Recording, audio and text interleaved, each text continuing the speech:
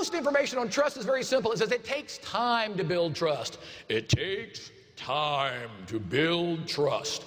We looked at research starting back from about 1916, a lot of stuff done pre-World War II and post-World War II, a lot of stuff done in the 70s, and we looked at all the data, looked at it to see if there's something different that we could see. What we saw was something called the truth about trust, and I will not pull any punches here today.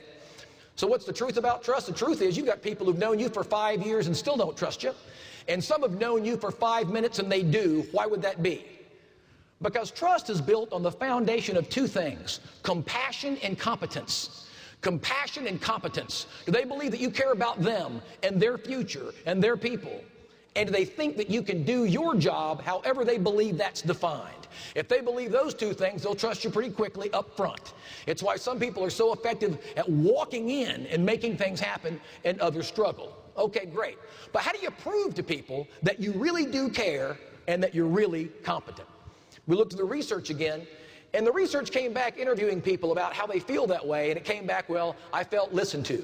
I felt heard. It was collaborative. I could see, my input and their solution. What happens when you're talking to somebody?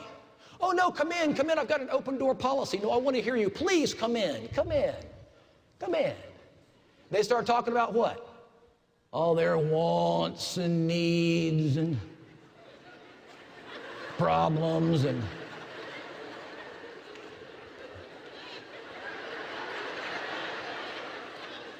Please tell me more.